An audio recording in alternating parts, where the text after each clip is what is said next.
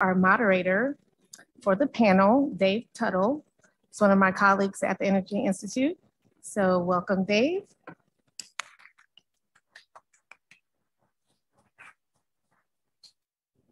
Yeah, thank you. We have a distinguished panel here of experts.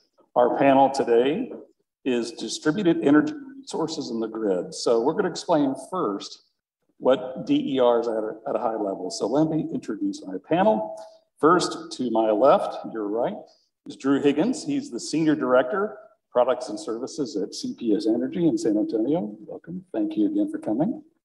Lisa Martin, Vice President, Electric Systems Engineering and Technical Services of Austin Energy, our local muni here. And Britton Smith, Senior Vice President, Electrification and Chief Strategy Officer of Bluebird Corporation. And thank all of you for coming. It would take a quarter of the session to go through their impressive resumes and backgrounds. I'd recommend that you go do that at energyweek.utexas.edu under speakers if you want to look more.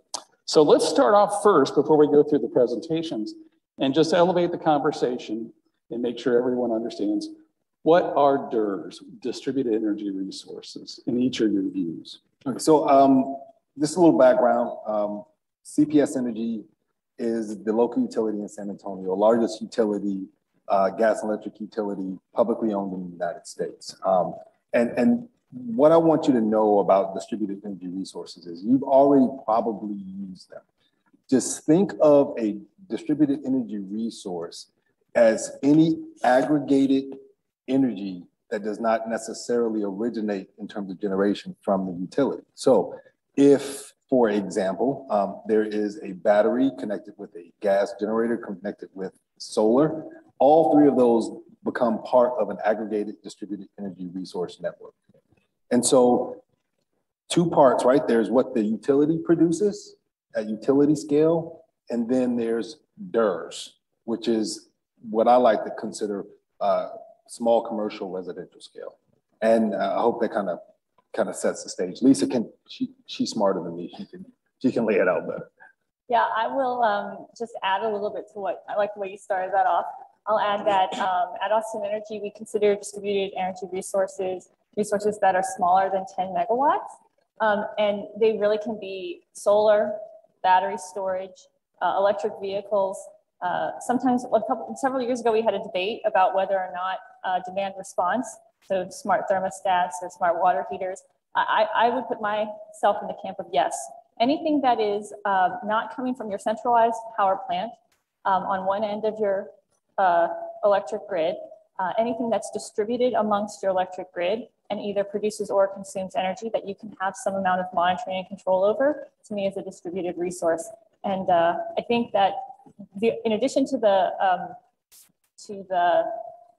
debate that we had several years ago about demand response, we also debated about electric vehicles. And so I don't mean to set you up for that, but hopefully that's yeah, a good I would volley. say electric vehicles are obviously a big part of distributed energy resources. And I'd say, you know, I think the best for folks who have seen the Ford F-150 Lightning commercial, right, where it powers the house, I think that's the best example of it. That's more vehicle to building versus vehicle to grid, but it's kind of that analogy, right? So you're sending energy back to a local resource, whatever needs it. Yeah, so let me give some macro backup. So for over 120 years, we've had electricity be affordable and reliable, ever more reliable over time by scale economies. And that's centralized, larger scale. Nuclear power plants are at the extreme of, gigawatts and gigawatts. But that over time drove down the price of electricity. These are distributed resources.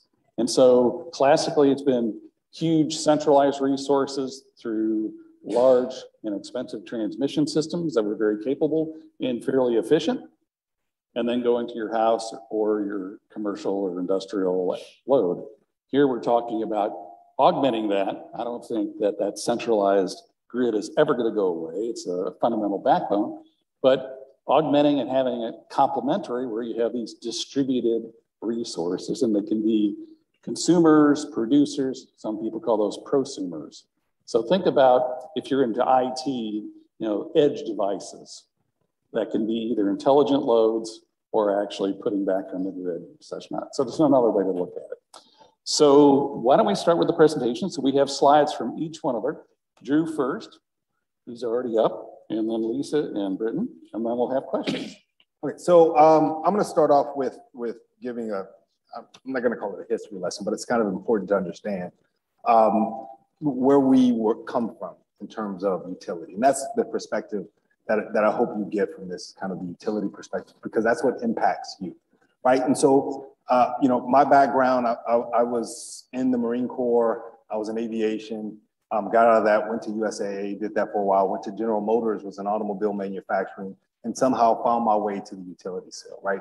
Basically a guy who can't figure out what he wants to do in his life, which is fine, right? Because I think I landed in a great place, but I got into the utility sector about 5 years ago. And even since then, it's changed dramatically, right? So 5 years ago, when I got there, we'd look at a weather forecast. And what we do is we'd say, okay, based upon the weather forecast, what type of loads can we expect? What will people turn their thermostats, right? What's going to be the driving behavior? What time of, you know, is it daylight savings for lights, things like that, manufacturing.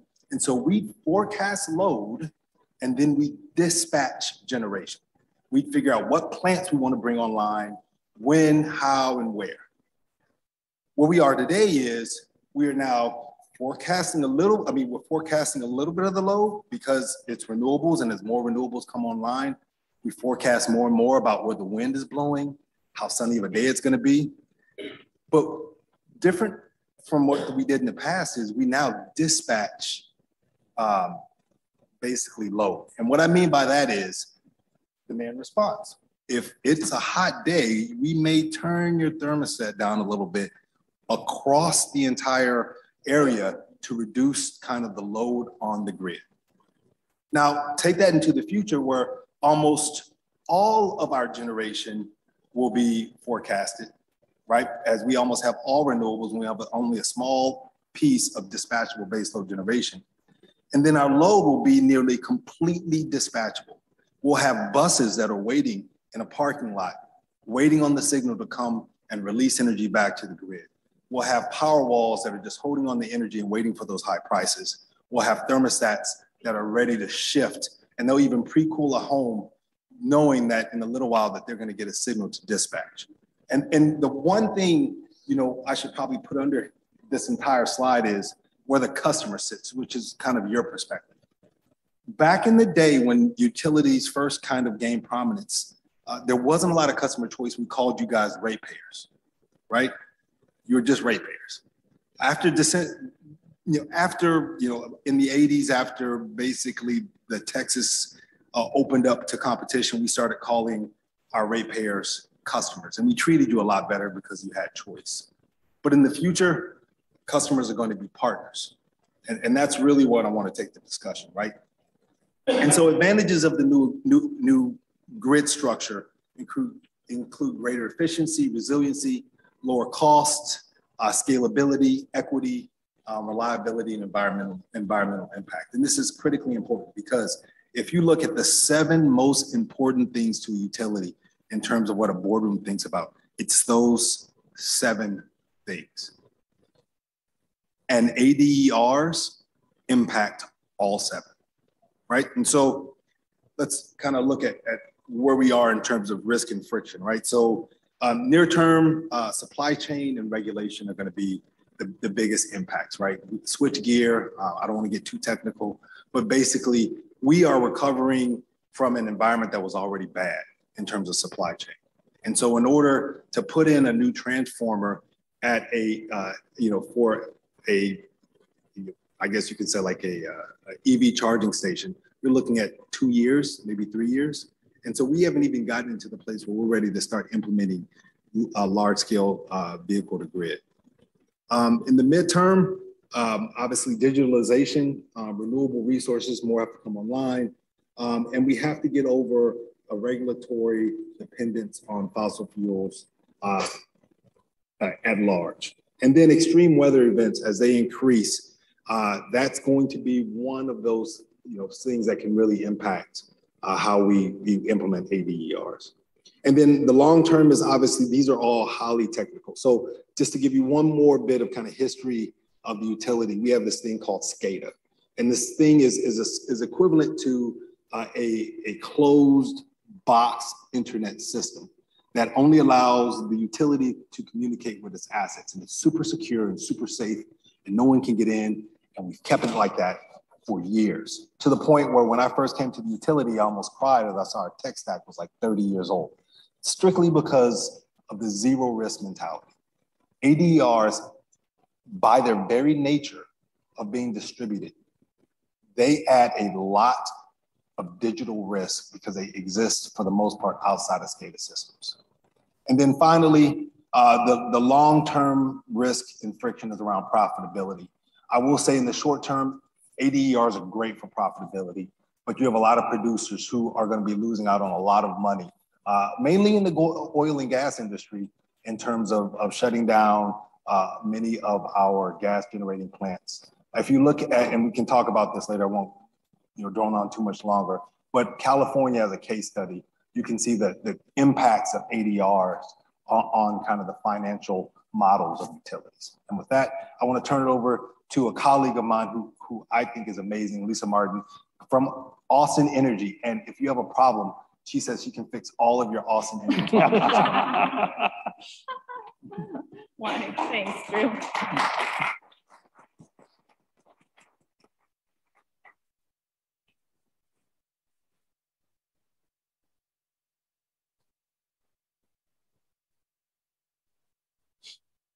So I think Drew is assuming that all of you are local Austin Energy customers. For those of you that are visiting UT Energy Week this week, Austin Energy is the public power utility for the city of Austin. We are part of the city of Austin. And one of the benefits of being public power is that we really are community driven. And so we have all these different departments that include, right, the wire side, which is what I'm part of, but also we have generation, and then we have customer programs, some energy efficiency, demand response, electric vehicles, emerging technology. It's all part of the portfolio of services that we provide to our customers. And yes, we do call them customers. Drew's absolutely right there. So I'm Lisa Martin, and I'm the Vice President of Electric System Engineering and Technical Services. And one thing about DERs, well, in a former role, I was the Program Manager of DER Integration at Austin Energy. And so that role really complements some of our programs in emerging technologies, where they're developing programs for customers to say, what can we do to incentivize you or help you with what you would like in terms of solar on your roof, electric vehicle in your garage. And DER integration is really about studying the means and methods to enable more and more of that technology on our grid, to really understand the impacts that it has. Drew called some of them frictions, and I'm going to talk a little bit about some of the more technical impacts of what DERs can have on the grid. So I don't mean to be a downer in this kind of sense, but the fact is that if you don't know what you're up against, then you're not going to be prepared when you are ready to add that type of resource to the grid.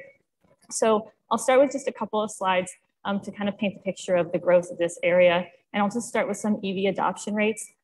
It may be a little bit hard to see on this, but the y-axis here is total monthly registrations. I got this graph from our electric vehicles team. I'm almost certain this is literally looking at the city of Austin from 2011 to 2022. And the reason I say almost certain is because the yellow here is the Tesla Model 3, and then the orange that you start to see come into play, the bright orange in the bottom, is the Tesla Model Y, which is what they make in the Gigafactory just down the street. And so this, you could see monthly adoption rates back in 2011 were maybe a dozen, and now we're upwards of over 700 EVs. And auto manufacturers are set to introduce almost 100 new EV models by 2024. And right now, EVs, when they're charging, they just look like load. But as Britton spoke about, and as he will talk a little bit more about, there is obviously a future for vehicle to grid, vehicle to home, vehicle to whatever. But as we talked in the very intro, there's many different types of distributed energy resources. And I was able to be the project manager for a grant-funded project several years ago from the Department of Energy. We partnered as Austin Energy on a project called Austin Shines.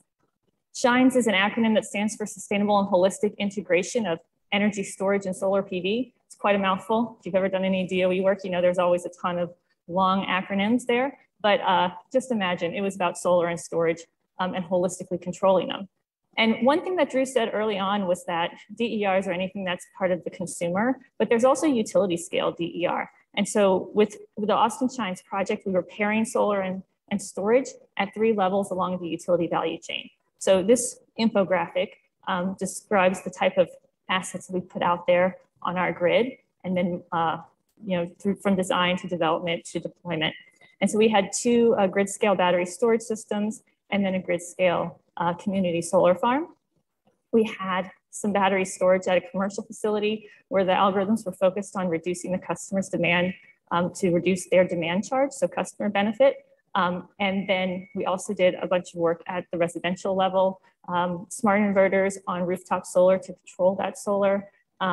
We also put in residential battery storage also that we controlled, and we also did vehicle to grid in one pilot as well. The heart of the system was a DER management platform, or a DERMS, a DER management system, which put together a bunch of different algorithms to value stack both economic, reliability, and customer-driven value streams to see how could we use these resources to get something for everybody based on what the scenario was on the grid, what the market was telling us, what the use case was at a particular location. So this was a great deep dive into DER and DER integration. We learned a lot of things during it. And in the grand scheme of things, Shines didn't put enough DER on our grid to really realize all these impacts. We're continuing to study what will happen as the growth rates continue. But some of the potential impacts are those that you see on the screen here. So the first is called unintentional islanding, and that may be something you're very familiar with, but just in case there's someone in the audience who doesn't know, I'm gonna start. So the key word here is unintentional. When we say island, we're talking about a distributed resource that is serving a load, and it's doing so, usually we call that like a microgrid, and that's a good thing, but that's an intentional island. This is a situation where you have a distributed resource that's connected in part with the grid and serving the load in parallel with the rest of the grid. And then part of the grid goes down, and the distributed resource is also supposed to go down. Because if it doesn't, then you might have an unintentionally energized equipment that could cause a safety hazard both to the public and the crews that are working to repair the grid. And so again, intentional islands are good. They are intentional, but unintentional islands are certainly not as happy as that little icon up there. In terms of voltage regulation and equipment loading, we talk about distributed resources. Often we talk about solar. And as you imagine, solar intermittent with clouds coming and going, and that can create impacts to the voltage that you're expecting at your point of service. And there are fairly strict standards, plus or minus 5% that your voltage is supposed to be at when you receive it. At your home, if you don't get voltage within that range, you might see some flicker in your lights, something like that. But if you are a heavy industry, semiconductor, you're a manufacturer of some sort, you're gonna be very sensitive to those kinds of fluctuations, and you're gonna spend a lot of money to make sure that you have regulation to protect yourself from those fluctuations. But we have to make sure that voltage stays within limits so that we can serve all of our customers with the appropriate service that they're expecting. The other thing is that DERs can mask loads. And so mask loads, they're basically serving them. But if the control center who's monitoring the grid doesn't know that that load's out there, if for some reason the distributed resource trips offline, now all of a sudden you have a surge in load. It's not that big of a deal if it's just a little bit, but if we have a substantial amount of distributed resources across our system serving load, and then they trip offline for some particular reason, there can be imbalances in the imbalances in the grid, and can put additional wear and tear on the equipment. And again, maybe not a problem initially, but over time, to compensate for that, that's more wear and tear on the regulation devices, the protection devices, which ultimately leads to dollars.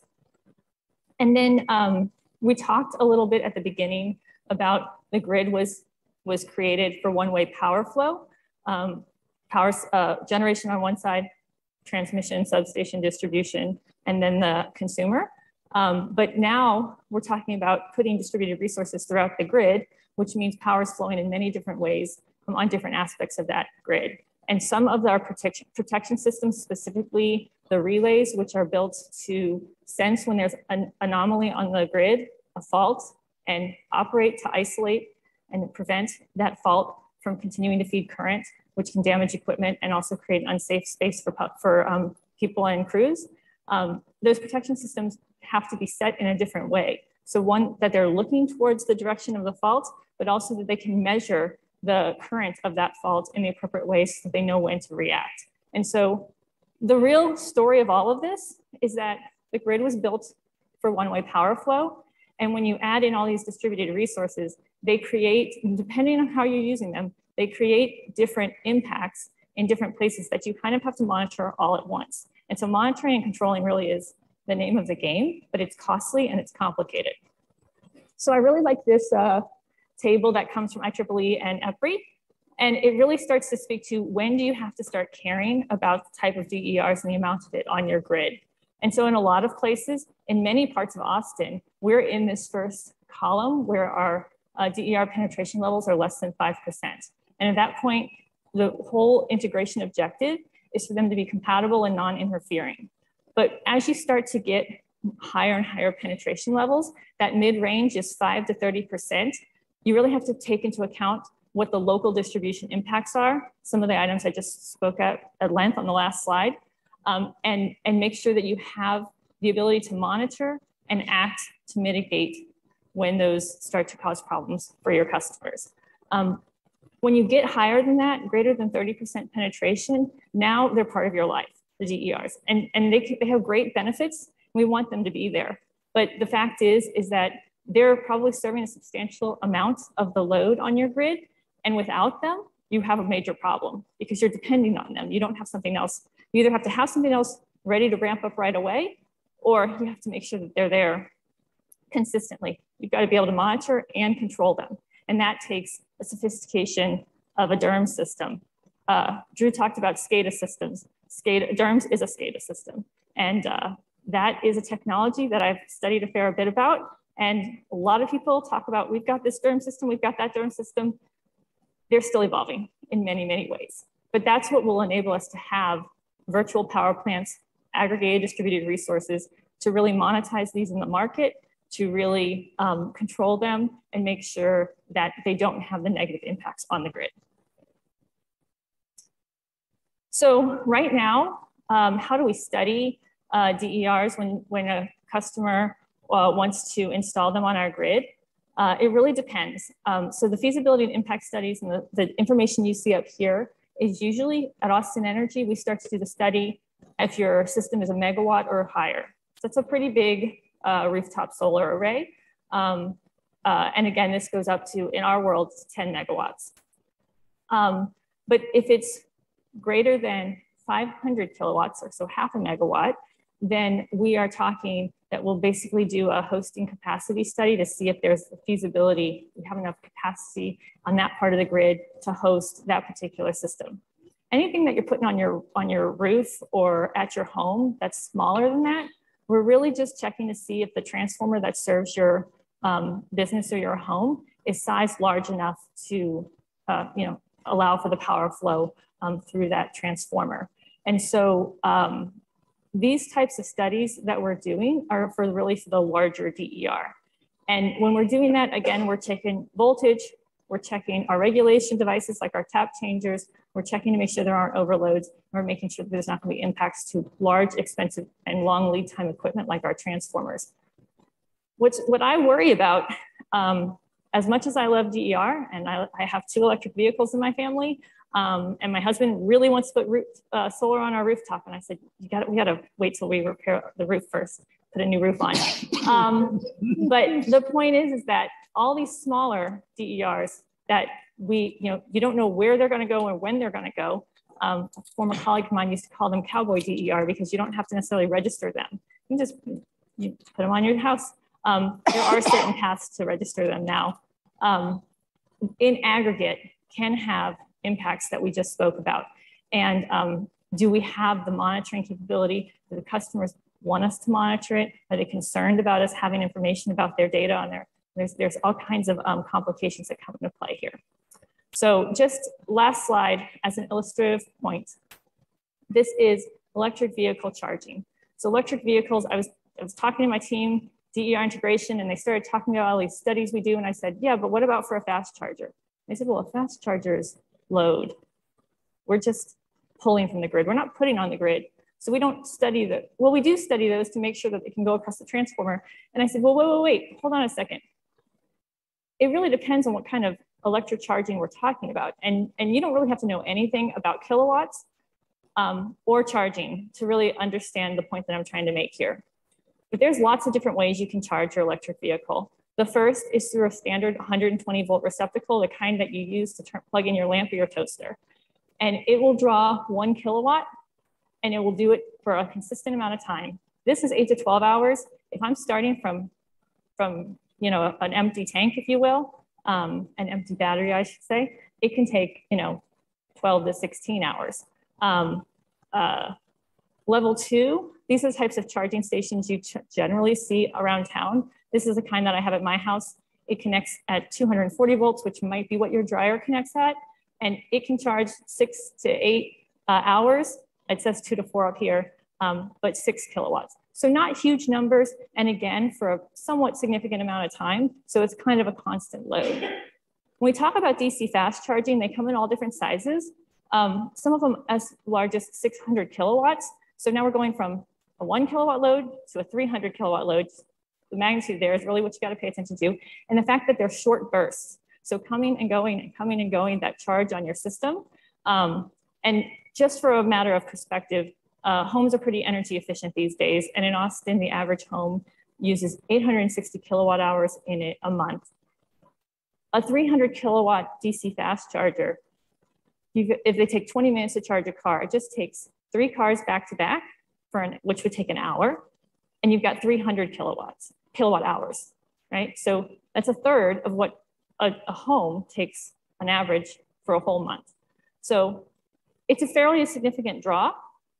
And again, it's coming and going and coming and going. So that type of complexity really kind of underscores the need for making sure we understand the capabilities of DER, we understand their benefits so we can truly extract them, but that we're monitoring so we can also prevent any negative impacts to the grid. And so now I'm going to pass it off to Britton to talk to you about some really cool technology.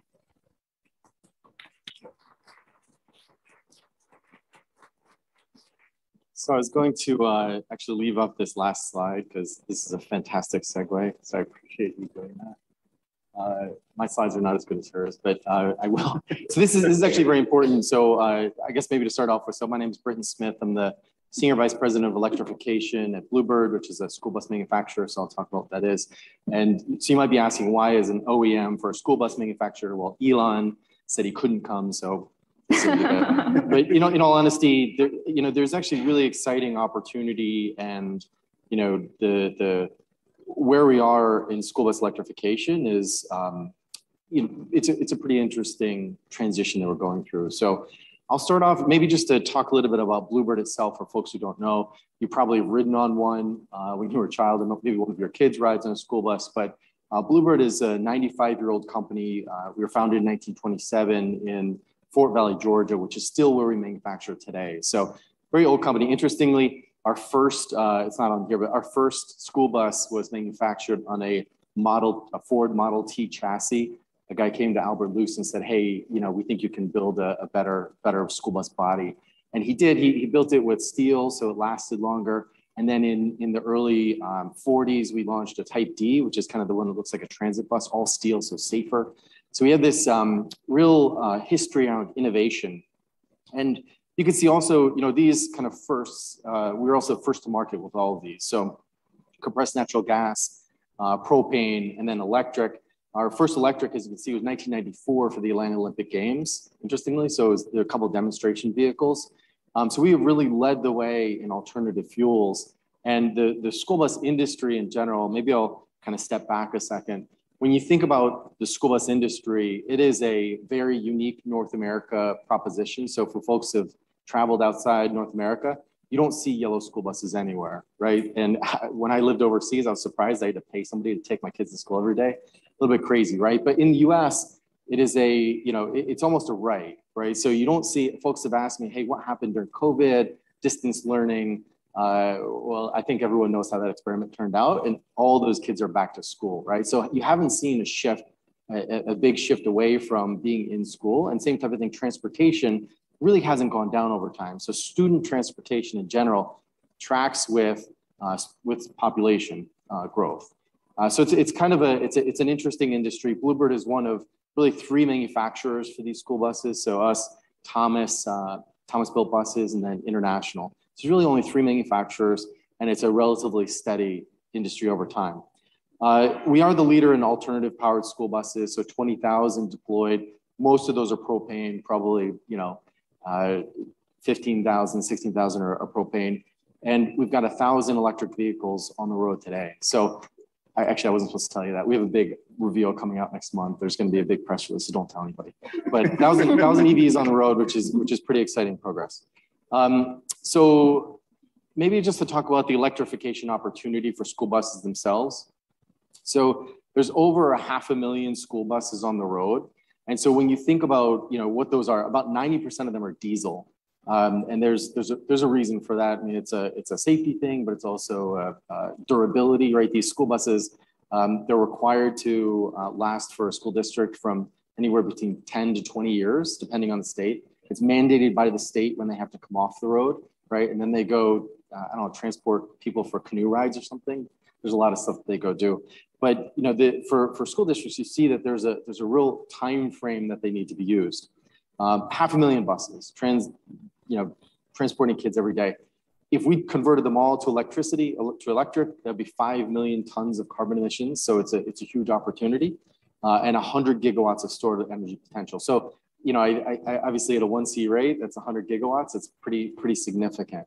So why is electrification of school buses possible? Why is it exciting? So if you think about the use case for a school, it's kind of perfect. Our school bus only has 155 kilowatt hours. So think about this. It is a 33,000 pound vehicle with 155 kilowatt hours. Compare that to a Hummer, electric Hummer, which has about the same battery pack, right? And it's carting around, 2 people, maybe 4 or 5 people, right? This has anywhere from 60 to 70 kids going back and forth to school every day. The reason is it's a short route, right? In the morning, they go 30 miles. In the afternoon, they go 30 miles. They sit during the middle of the day where they can recharge. They come back to the same place at night where they can recharge. So it's this fantastic use case for electric that you don't see anywhere else. And even last mile delivery, there's a lot of excitement around last mile delivery for electric vehicles. A lot of those vehicles go out, they might have 100, even up to 150 or 200 mile route during the day, and they don't come back, right? So it's a more difficult use case. The other kind of great piece about it is they always come back to the same place, right? So you don't need, it's not like a class 8 truck. Everyone's excited about, transforming these big heavy diesel trucks that are on the road. Well, school buses don't go on these long routes. Obviously there are some school trips maybe that you might need a bit more range, but in general, you're coming back to the same place. You're charging at the same place, right? So you can install a charger at your home. Those chargers that we were looking at, most of our customers actually only install level 2 chargers, right? And the reason is that 155 kilowatt hour battery, you can charge it overnight. You're good to go by the next day. In the middle of the day, you can top it up. So it's a great opportunity, and it's a perfect fit for electrification. So where are we today? So I mentioned Blue Bird has 1,000 EVs on the road, which sounds fantastic. There's about 1,000 more from our competitors, so about 2,000 electric. So that's 0.4% penetration. It's not a lot, but think about this. So last year there were about 1,000 EVs sold out of 30,000 total in the market. It was really less, a little bit less than that, but so around 3%. Now there's so much federal funding coming down the pipe that we're actually going up this year. So for folks who don't know, the Infrastructure and Jobs Act has $5 billion over 5 years. So about $1 billion, $1 billion a year. That funded 2,500 buses. So we went from 1,000 to 3,500 buses per year starting this year. So now what you're going to see is penetration is around 13%, 13 to 15%. So think about if in passenger cars, we were at 13% penetration for electric vehicles, right? It would be a seismic shift. right? I think we're in single, I don't know, number single digits or so, right? So significantly higher penetration, again, driven by funding. Now, what does the funding mean? Well, I'll give you some of the statistics. A diesel engine school bus costs around $120,000. An electric school bus, $375,000, right? So it's a lot more. That's a problem. So, you know, this is one of the challenges that I want to highlight. So it's not all roses and sunshine on the electrification of school buses or in V2G, right? So we talked about the different chargers, and I appreciate you doing that because, so this is an example. We work with Nuvve. For folks who don't know, they do vehicle to grid software that connects into the utility. Very, you know, kind of cutting edge technology that they have. But one of those chargers, so think about it this way, you know, Lisa kind of had this example of, hey, you plug in a vehicle, you plug in the next vehicle. Well, that's not how it works for school buses. Obviously, you don't, in the middle of the night, have somebody come to the yard and change. You have one charger per bus. In general, you could have a two port, right? So multiple buses per charger, but in general, it's one charger per bus. And in general, they'll only buy a level 2 because it's a couple $1,000s. These V2G chargers cost $60,000. They're 60 kilowatt chargers. So they're not super high end, right? They're not like a transit bus that might need a 300 kilowatt charger.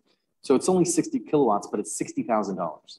So now on a per bus basis, it goes from $2,000 to $60,000. That's significant.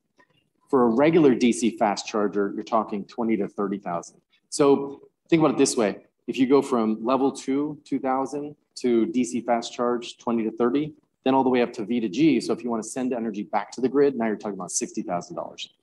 Doesn't sound like a lot, but think about every school district that you know, they're struggling to buy pens and paper and stuff for their kids. When you talk about spending an extra $30,000, extra $40,000 per bus, not to mention spending an extra couple of $100,000 per bus, right? That becomes a real barrier that needs to be overcome. On the right-hand side, highlight some other things that, challenges. And I think this is one of the big, it's interesting, I was having this conversation earlier today. This question between bond funds and operating fund, the question is always, hey, what about TCO, right? Isn't it cheaper to operate an electric school bus versus diesel? Of course. So an electric school bus costs around 14 cents a mile versus diesel costs 49 cents a mile. So it's 3 times the cost. Now, the problem is a couple-fold. So one, you don't recuperate that large upfront cost, but also those pools of fund are separate, right? It's not like a business where I can reallocate funds to a capital cost and then recapture that total cost, right? Here, a school needs to raise funds. They need to raise bond funds to fund that really expensive bus, which they don't want to do. They don't want to go ask their taxpayers for more money for an expensive bus, right? And same type of thing with operating funds. Those are steady every year, right? So if those go up or if those go down, it's actually, it could be not beneficial for them to cut costs there. Same type of thing, transportation director and facilities director. So if you think about if a transportation director has a certain amount of funding for diesel fuel, but then all of a sudden that gets moved over to the facilities director who's in charge of electricity at the site, he's not going to be too happy, right? So that there's this constant interplay between where the funds get allocated. And then tried and true versus new technology. This is a really big barrier. And I think, I had some conversations today about, red states versus blue states. And I've 100% seen that where it's been politicized, the adoption of EVs. But even bigger is when you tell a facility or a transportation director, a guy who drove a diesel bus, and then he maintained the diesel bus, and then he has a fleet of 50 diesel buses.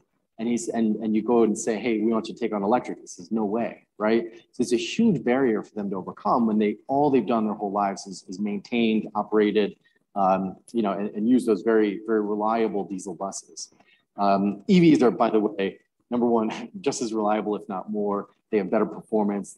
For anyone who's driven an EV, you guys understand this, right? And actually, we have a case study coming out. There's all like Colorado, there's all these worries about driving through the mountains. And interestingly, the bus driver who drives the EV says, yeah, I'm the one who goes on the toughest route. Because it's an EV, it's heavier, it's very well planted in the snow. So it's a fantastic use case where actually the new technology is better performance. So I think last page I'll talk about is like, what do we need to do? How do we go, solve some of these problems? The first question is, how will EV funding model evolve, right? So I mentioned this significant cost differential. 375 versus 120, 125 is a big difference. Highland Electric is an example of a company who is changing the funding model from owning versus leasing. And so they're really recapturing that V2G opportunity. So what they do is they come into a school district and they say, look, we want you to fully convert over to electric or convert a significant portion of your fleet. We'll put in place these chargers for you. We'll maintain the chargers for you. We'll make sure that your vehicle is topped up in the morning, ready to go. And all you have to do is pay us the same amount that you would for operating costs for a diesel bus, right? So for a school district that wants to convert, it ends up converting that cost it basically equalizes out that operating versus capital cost that we talked about. And it also, by the way, makes it even for any money flows. So Highland Electric is a great example of an opportunity to change that structure, right? So if you think about investing, there's a lot of companies talking about this, and a lot of companies who are trying to figure out that financial structure and how do they make it work. The second piece is, how will the cost base change? Obviously, that's my job, right? How do I drive down the cost of electric vehicles? I think, I always get asked, like, what does that curve look like? The folks will talk about the cost of lithium, the cost of batteries, the cost of components. Unfortunately, that's something that will hopefully go down over time, but we don't directly drive. So, and what I'd like to just differentiate between passenger cars and commercial vehicles for a minute, because passenger cars, you see full vertical integration. And that's sort of how they drive that, right? They're doing their own battery factories, et cetera. On the commercial vehicle side, it's not the way at all. And the reality of it is, everyone buys the same frame rails, everyone buys the same axles, everyone buys the same, components for their vehicle, large components for the vehicle. And same is true with electric vehicles. I don't have enough volume to open up my own factory. I'd like to, but it's not going to happen, right? So what we depend on is our tier 1s and tier 2s to really drive down that cost. My hope is that cost base continues to go down over time, and then the next 5-6 years, as federal funding and state funding goes down, we'll be able to get to a more equitable price. The last question is, what can utilities do? Which I think is most interesting. I apologize, I didn't put your logo there, but there's a reason. So Dominion Energy, we had a conversation with them. We've been having conversations with them for years, but they have a very innovative model where they're pushing out specifications on, okay, your battery needs to be this big, it needs to have a warranty this long, at the end of life, it needs to have this amount of stored energy available. And then not only that, but then within their territory, they're saying, hey, we're going to co-invest, right? So we'll fund a portion of that. And then when the bus's useful life is gone, then we want the bus. They don't really want the bus, they want the battery, right? So it's an interesting model where they're getting directly involved in the purchase of school buses within their territories. They're delineating who can and can't buy school buses and who they're going to provide energy to. And they're doing that because they have a longer term view, right? All school buses, or at least all Bluebird school buses, come standard with V2G capability. But unfortunately, I'll give you the reality, we have 1,000 school buses on the road, a handful are doing V2G. And this includes everything from rate capping to really sending energy back to the grid. So because of all these barriers that we've already talked about, right? So the promise is there, the opportunity is there, but the question is, how are we going to solve all of those? And personally, really, Dominion Energy I use as a great example because they're driving it directly, right? They're thinking forward and how do they lead that conversation and lead the customer, the school district, and hopefully you guys can all do the same. So, thank you.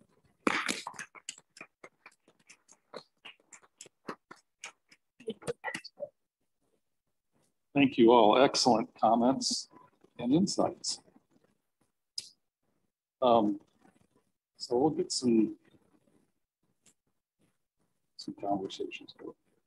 So my first question, I'll sit down in a second after I get this back fixed up, is everything in the energy complex that I've noticed over the years has to do with its cost and scalability, and cheap tends to win.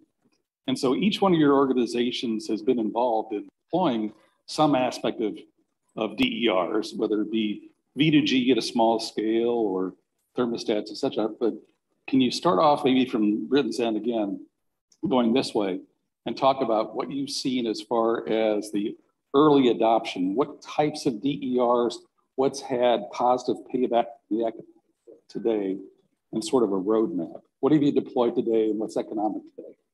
Yeah, I mean, I'll start. And as I mentioned, there haven't been a ton of deployments for V2G across the country, but those who have, you know, they're seeing anywhere from, you know, $5,000 to $20,000 payback, right? And again, obviously it depends on the utility, it depends on the cost of electricity, but it can be significant, right? So if you think about a 10-year life of a bus, if you've got 5,000, that's 50,000, that's pretty significant. If you got 20,000 per year of revenue that you're generating, it's pretty significant. So there's real opportunities. And I think for us, you know, we're excited about the opportunity, but you know, all these other costs need to get overcome somehow. So I think, I don't know, let's hear how you guys think about it.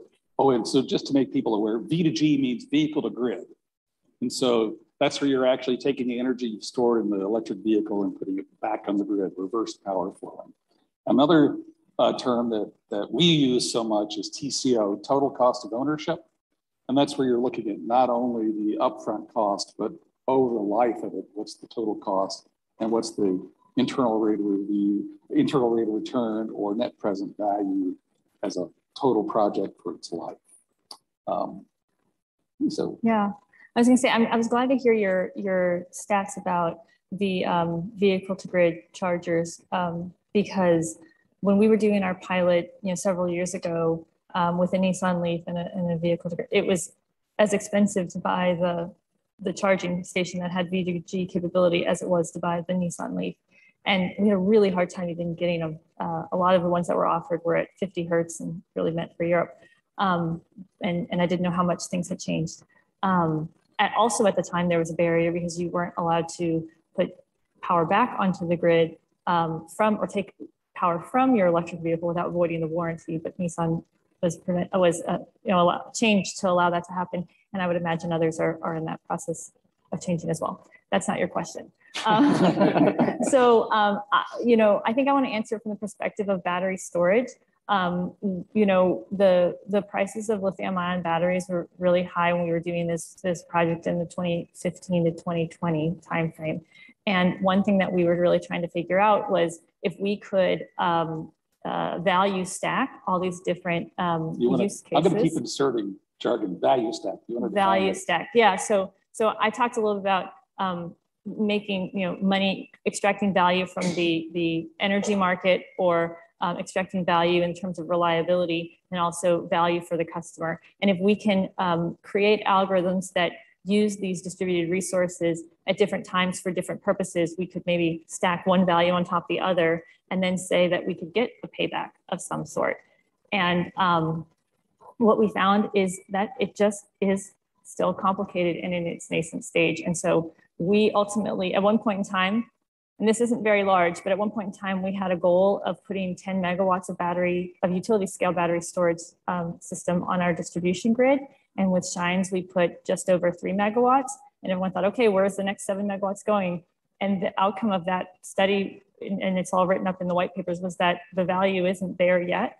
And so we should, you know, the payback isn't there yet. There's still more that has to be done in terms of communications, you know, driving particular costs down, and continue the sophistication of the algorithms and the control. So one of the most popular DERs you have isn't it Power Partners thermostats? We do have Power Partners thermostats, yes. So you want to explain what Power Partners thermostats are and how that's a DER and how that benefits the utility and customers? Yeah. So Power Partners thermostat is essentially our legacy thermostat program, where we had the ability to control a thermostat in your home when the power prices are particularly high on the peakiest days, and basically maybe a degree or two. So not anything that's significant to really cause you to like start overheating in your home, and you always have the option to opt out by just going up to your thermostat and putting it back down to where you want. But a lot of times people don't need to opt out. And so by doing that, I think we had at one point in time 90 megawatts on our Power Partner thermostat program. Now we use the Nest and the Ecobees and all those others, and so it's a more sophisticated program. But up to 90 megawatts of load or demand response, And at the highest point in time, really that would benefit us in terms of our 4CP, which is really technical jargon. You want me to go there? Yeah. So essentially that 4CP stands for 4 coincident peak. And essentially when ERCOT, which is the essentially grid operator, when they have the highest load across the entire region, they check to see how much of all of the load serving entities, what our share of that load is. And then that ultimately defines what our share of the costs are for operating certain parts of the grid. So essentially, simply by reducing your load when ERCOT's at a peak, when the whole system's at a peak, then you basically are paying, you're having cost savings there. And that's a pretty significant driver in cost savings. Mm-hmm.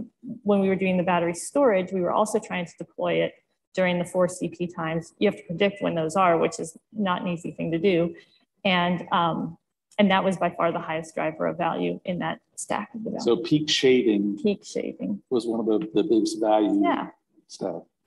Okay. Drew, what do you do at CPS? Yeah, so first of all, I'm gonna brag because we have the largest demand response program in Texas, 270 megawatts of demand response, probably 150 of that strictly in thermostat, some commercial, some other things in there, including EV charging, managed charging, where if you are charging your EV, and we will pay you money to let us control your charger and derate it, right? Take it down from, basically reduce it by about 50 to 60%. And this is critical. So going back to just have a discussion on peak, the most kind of expensive, and I will just use the S word, stupid part of utilities is we build to the maximum load possible. And the last 20% of that load rarely ever shows up, right? And so that's the most expensive part. There's a whole industry built around building gas turbines to serve, they call them peaker plants, to serve that extra 20%. And so anything you can do to reduce usage at that point is a big cost saver. And then on top of that, ERCOT decides to base their kind of spread of the money also on peak. So once again, that's at 4CP. And so by being able to reduce it on those peakiest days, you can save a lot of money. And my program saved over $20 million over a 2-day period. We had price spikes, I guess it was 4 years ago, up to $9,000, right? And so by turning down thermostats, we saved about $20 million for our customers, right? And that's all part of kind of, distributed energy resources. It's the power of what they can do. Additional advantages of these, like we have a battery storage system that's inside of our distribution system. And that also saves both in terms of just broadly, like having to supply energy to that area. It also reduces wear and tear in our distribution system.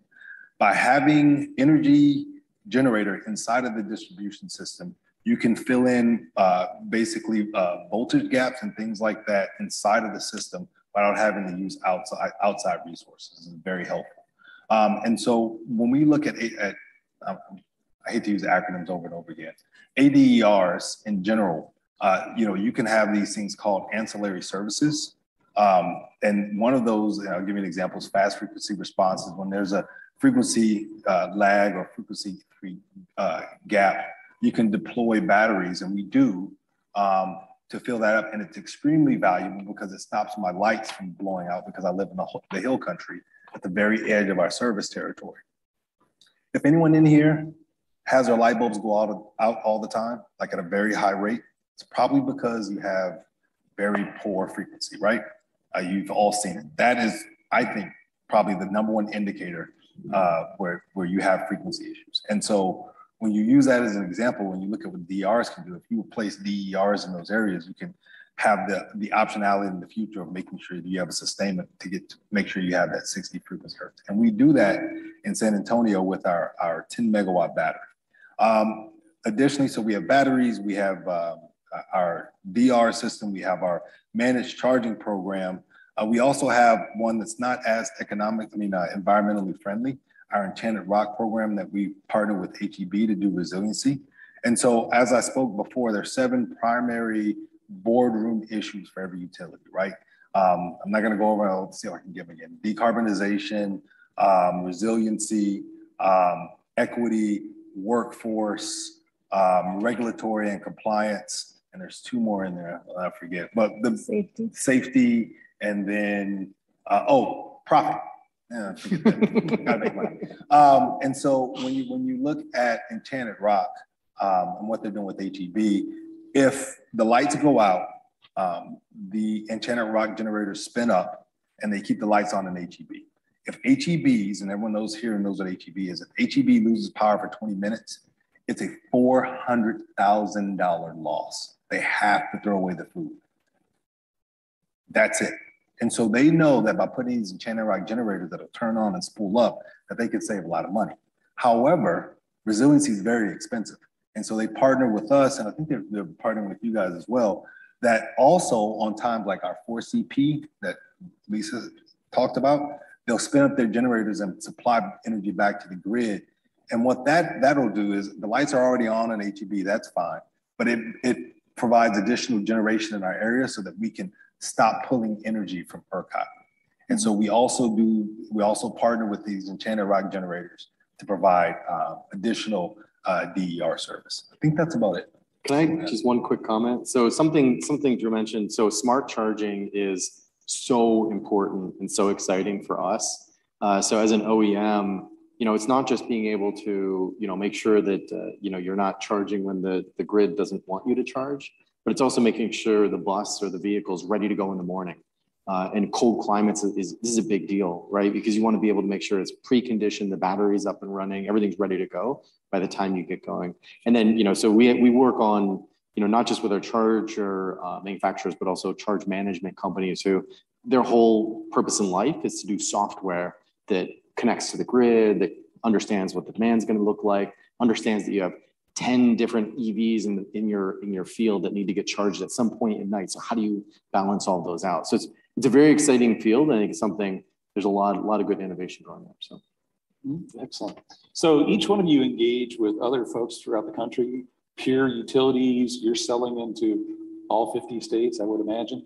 Have you observed regional differences that are interesting in terms of DER deployment and economics? Hawaii is very expensive in terms of electricity, California also. So things that could work there may not work here just from the penciling out. But how about some contrast to what we've seen in other regions where things work there, they don't work here, or vice versa? Can I go first? Yeah. All right. So California, listen, folks, I am on the PUC's task force for the ADR. I'm the number 3 person, I guess, on this whole kind of shenanigan thing going on. And I went to California. They have a program called the Emergency Load Reduction Program, ELRP. And I met with Southern California Edison. I met with PG&E, and I spoke with SMUD. And let me tell you something. I copied and pasted extensively from that for our regulations. It is like, just use this. Don't try to make up a whole bunch of new stuff. And that's how we wrote out the general guideline. California is far and away ahead of where we are. Like I cannot say this enough. There are issues with California, right? But directionally in terms of technology, they're just better than where we are.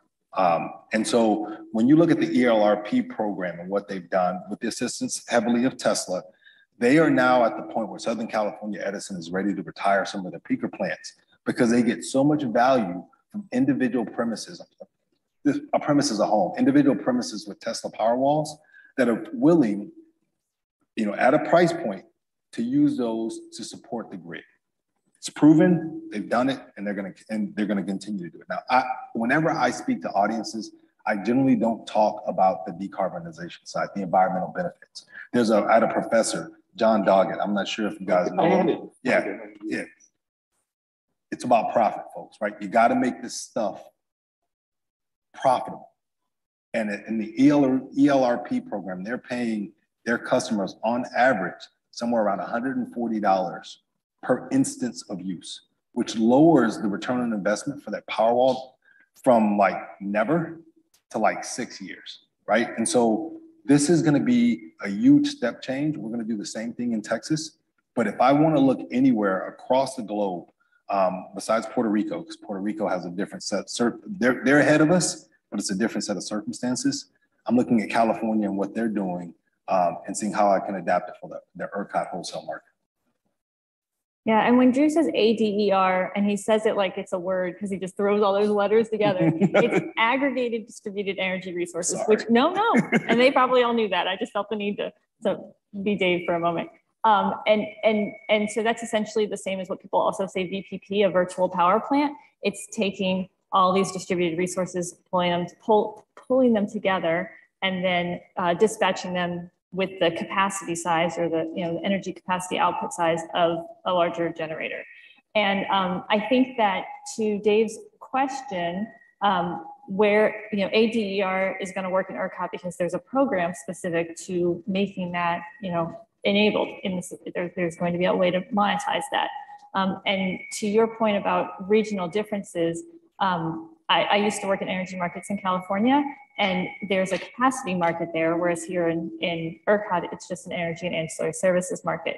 And so, whereas a lot of times we're building batteries that are generally.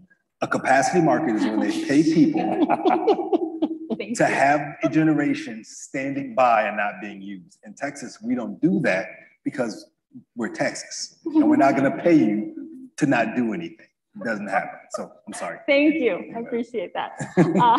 But the rule in California is that you have to be available for at least 4 hours.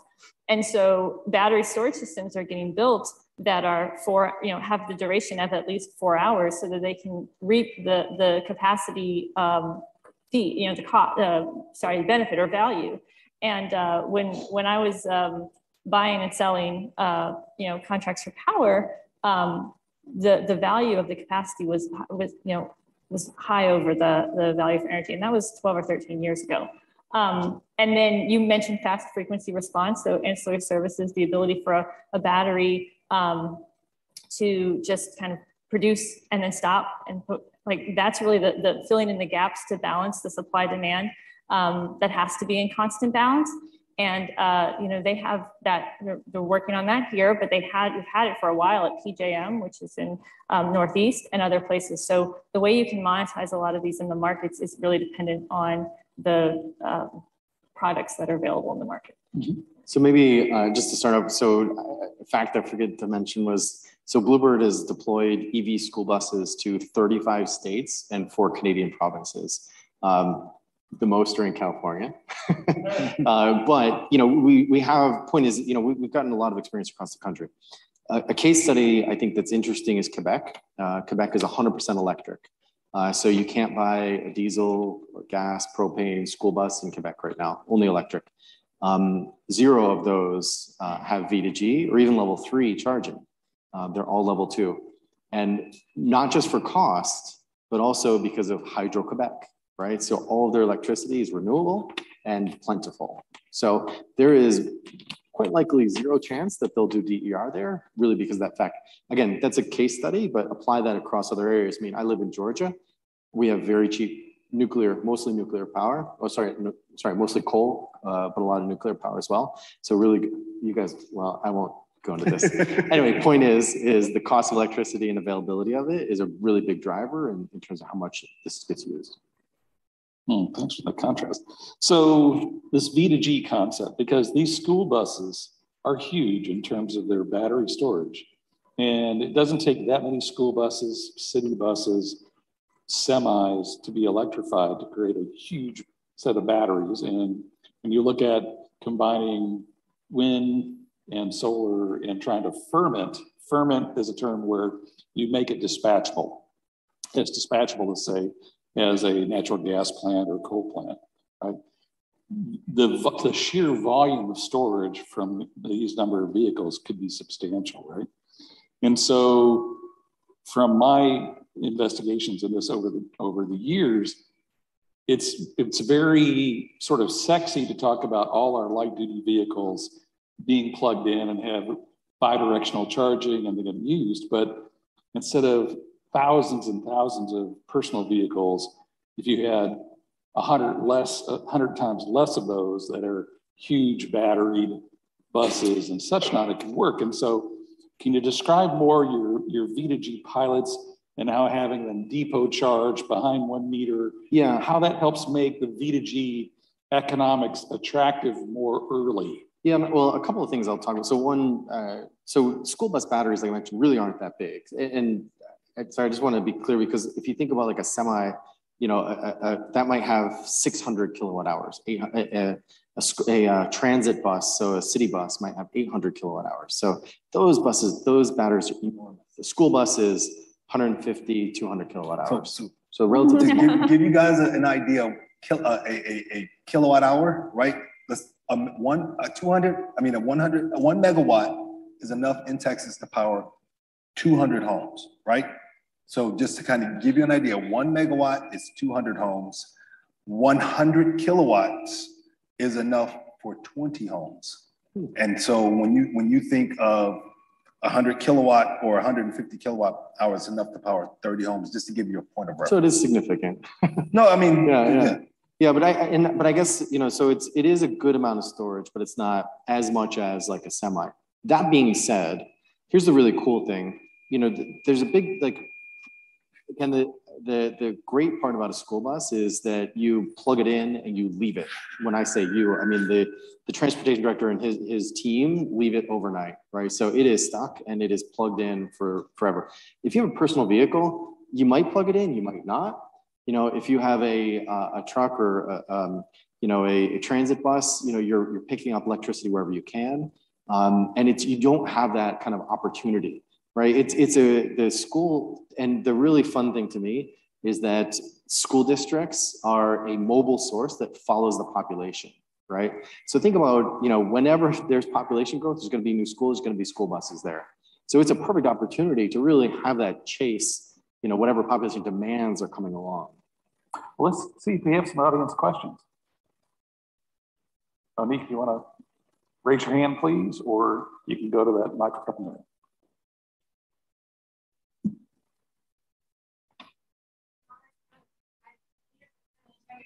Austin on V1, that San Antonio's beating Austin on V1G. And I'm just wondering when all of us, the EV owners here in Austin, will be able to have V1G. So demand, you know, management on the charging of our vehicles at night. I really liked his idea of I'm charging at 50% or 40% or 60%. You don't completely turn me off.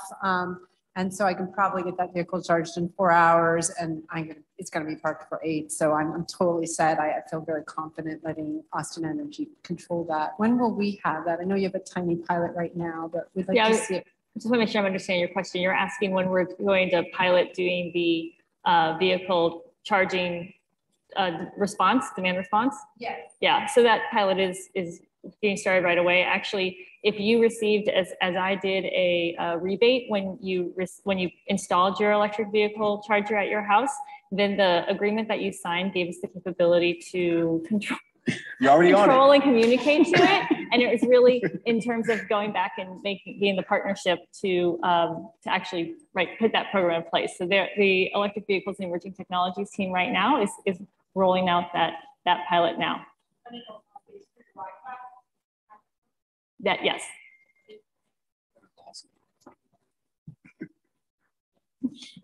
Next question. Thank you. Putting on your founder hats for a second, where are the biggest opportunities and maybe tech gaps that you see in this arena? I'll go first. So we were cooking with the ADER task force. We're moving faster than any PUC program had ever done. And then we had our IT security discussions, and everything kind of just came to a screeching halt. The issues with ADERs is they exist kind of on the rails of SCADA systems. So anytime you have a queasy, I'm sorry. Okay, that's like triple header here. Sorry. So we have these entities called qualified scheduling entities that do the bids that go into the ERCOT market. Think of them as market makers, right? And so they send signals to our control rooms, and our control rooms dispatch the generation. And so for the most part, all of that's handled through these very secure communication channels. Unfortunately, ADERs that are coming to market are very customer driven, and they're at premise level, like your thermostats. They work through the public Wi-Fi system. And so there's an opportunity, what we call a threat vector that a hacker could essentially attack. And because of that threat vector, you know, we are concerned that it can have a impact on the overall grid stability. And if I could think of any one thing out there, it's not that the threat, because the threat's there. Like, we get hundreds of attacks every day. The real threat is how much of our reaction will we have to try to mitigate that threat. Because the mitigation, the old adage, the medicine is worse than the disease. It could be a case of where it slows us down so much that we can't, you know, make good use of this. But that is the number one for me.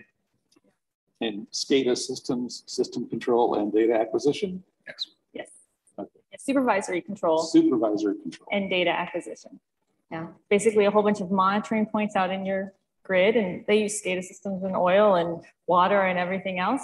If monitoring that gather data, bring it back to your central command, and then also have the ability to go out and control various aspects. That's what SCADA is.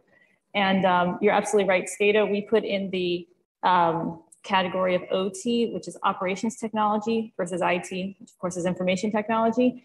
And the cybersecurity threat and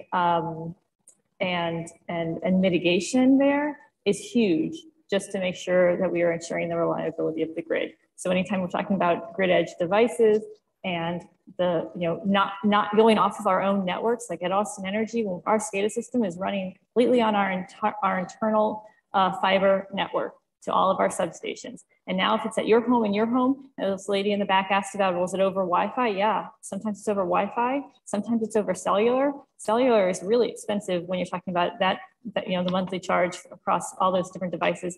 We did some pilots where we were doing it over radio frequency mesh, or the advanced metering infrastructure network as well, to try to figure out how are we communicating with these devices so we can get accurate and timely information in, and also send signals back. If you're trying to regulate voltage, it needs to be within seconds. If you're trying to send a dispatch signal to, you know, ramp up generation, it can be within, you know, minutes. It depends on what you're trying to accomplish. And the other big piece that we learned a lot, and I keep hearing all the standards groups talk about it, is that there doesn't seem to be a single standard, communication standard, for integrating monitoring and control of your distributed resources. And so there's one standard for electric vehicles, there's a different standard for batteries, there's a different standard for solar, and we really need to solidify on a single or two. There's a reason why things are standardized. It'll help drive down the costs as well, and not create vendor lock-in. Interoperability is really key there, and that's a huge technology challenge. Yeah, so I think, you know, from a software perspective, you know, there's tons of opportunities, whether it's, you know, the intercompatibility and enabling, you know, different components to work together, right? The IoT question. You know, there's also, I think, this smart charging management, where it's huge. There's a huge opportunity to think about AI and how do you make them smarter, right? So predictive charging, and looking at taking into account things like, you know, what's the weather going to be like tomorrow? So is it going to be hot? Therefore, we need to charge up these batteries a little bit more and make sure that we have some extra, you know, ready to go. And then, you know, when you think about hardware side, I mean, obviously there's tons of, you know, innovative opportunities about thinking about overall site load management, whether you're talking about a school district or an HEB, in terms of, you know, integrating, you know, how the chillers versus the air HVAC versus the lighting and all that works together. And then, you know, just think about EVs in general, right? I mean, there's a ton of innovative opportunities, and how do you extend the life cycle of a battery, you know, how the components associated with it. So, I mean, it's a ripe area, huge opportunity. Well, with that, thank you so much for sharing all your insights and your time for our expert panel.